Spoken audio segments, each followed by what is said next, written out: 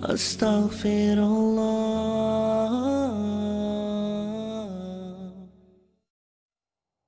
Let us talk about Al-Mujib, the one who answers all supplications.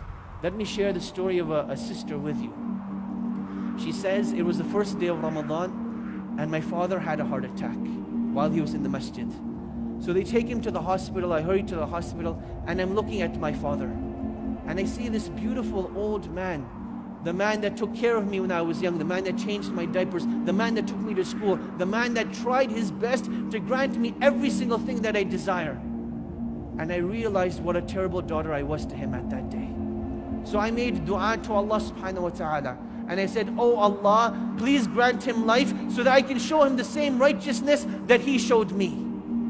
And Allah subhanahu wa ta'ala brought him out of the heart attack and gave him life for four more months.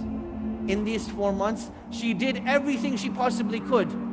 From cooking for him, cleaning for him, driving him to his appointments. Any wish or desire that he had, she would be the one fulfilling it.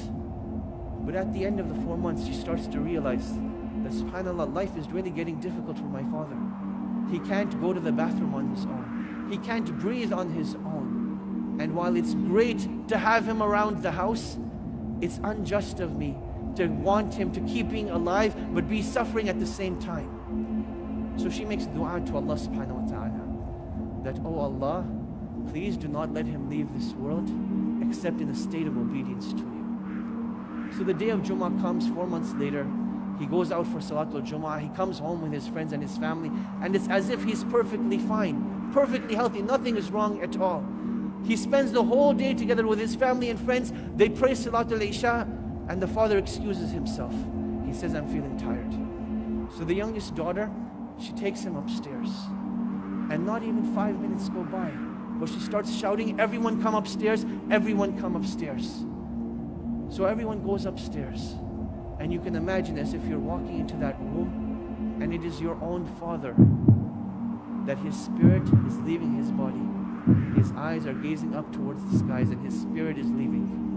And as that is happening, he's saying, Inna lillahi wa inna ilayhi raji'un. Inna lillahi wa inna ilayhi raji'un. Inna lillahi